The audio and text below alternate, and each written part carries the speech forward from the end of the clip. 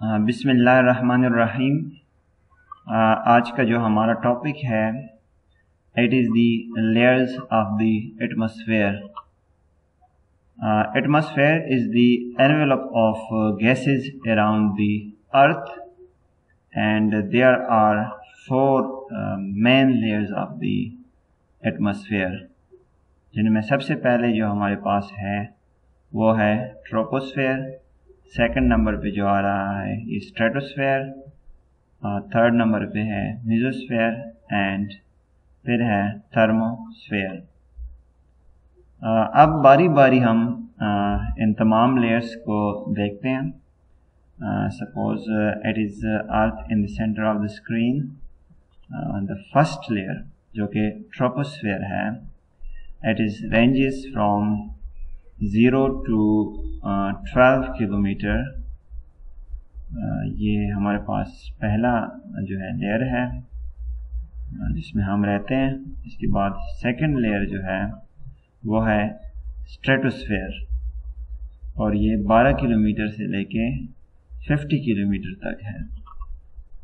इसमें एक important layer है जिसे हम कहते हैं ozone layer. It is the allotropic form of oxygen and it protects us from ultraviolet radiation. Third layer जो हमारे पास है it is mesosphere and it is 50 to 80 kilometer in the air. Fourth layer is thermosphere. It is about above 80 kilometer in the atmosphere. अब हम हर एक layer को अलग अलग study करते हैं। ये हमारे पास ट्रोपोस्फेयर है। ट्रोपोस्फेयर बॉटम लेयर है। ट्रोपो मीन्स टर्निंग और चेंजिंग। इसमें तकरीबन पहले भी बताया कि it is about 12 kilometre in the air, जहाँ पे हम रहते हैं एंड देयर वेदर्स हैपन।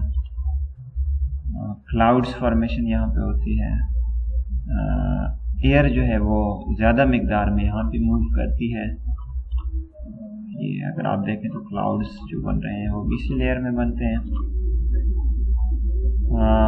इसकी जो टेम्परेचर है, ये जो है जैसे एल्टीट्यूड इंक्रीज होता है टेम्परेचर इसका डिक्रीज होता है और ट्रोपोपॉज के ऊपर इसका जो मैक्सिमम टेम्परेचर डिक्रीज हुआ है it is -55 degree centigrade. Tropopause is the boundary between the troposphere and stratosphere. इसमें अगर आप देखें ये हमारे पास बाउंड्री है जिसे हम कहते हैं tropopause. Second layer it is stratosphere.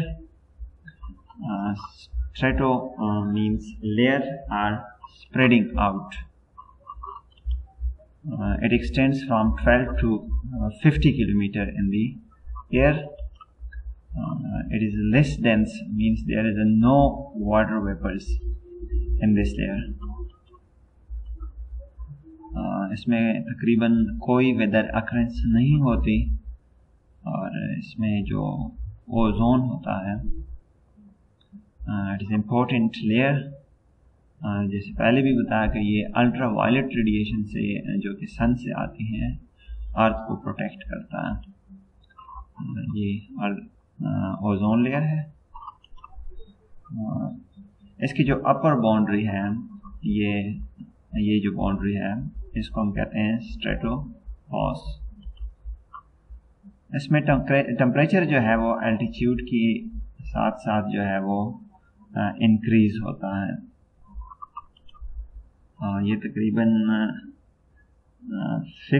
-55 से वापस आ जाता है 5 डिग्री सेंटीग्रेड, -5 डिग्री सेंटीग्रेड भी आ जाता है। नेक्स्ट जो लेयर है हमारे पास इट इज़ मेसोस्फेयर। मेसोस्फेयर जो है meso means middle. It extends almost 80 kilometre high.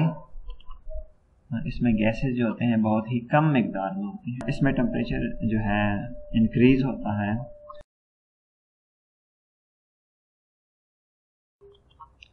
ये जो गैसेस हैं इसमें जो बहुत कम मिकदार में होती हैं, तो इस वजह से अल्ट्रा वायलेट रेडिएशन जो है वो भी बहुत स्मॉल अमाउंट में एब्जॉर्ब होती है मेसोस्फीयर के अंदर। कहते हैं कि most of the मेटेरोइड्स Burns hair.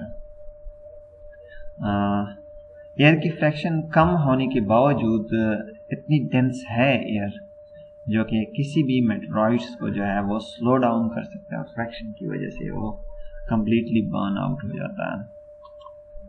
ये नेक्स्ट जो लेयर है हमारे पास है thermosphere. Thermo means heat and it is about 80 kilometre in the atmosphere, और ये तकरीबन फैला हुआ है 600 किलोमीटर तक। इसमें टेम्परेचर जो है इंक्रीज़ होता है और ये तकरीबन पहुंच जाता है 1800 डिग्री सेंटीग्रेड तक।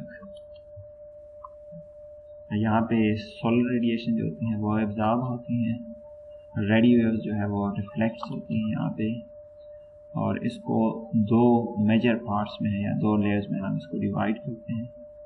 एक को हम आयोनोस्फेयर कहते हैं जबकि दूसरा जो है उसको हम एक्सोस्फेयर कहते हैं। And that is the end of the lecture. Thank you for watching. Allah Hafiz.